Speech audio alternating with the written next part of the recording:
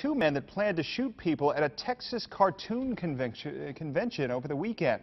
KMBC 9's Martin Augustine takes a look at how one of those men could be laid to rest in Kansas City.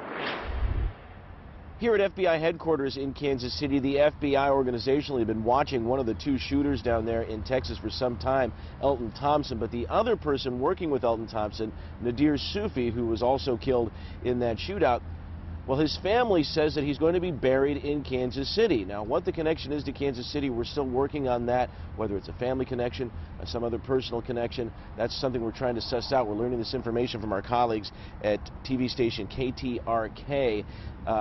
What that is, and once we learn that, is something that we will pass on to you on subsequent newscasts today here on Channel N. Also, be sure to watch KMBC.com for updates.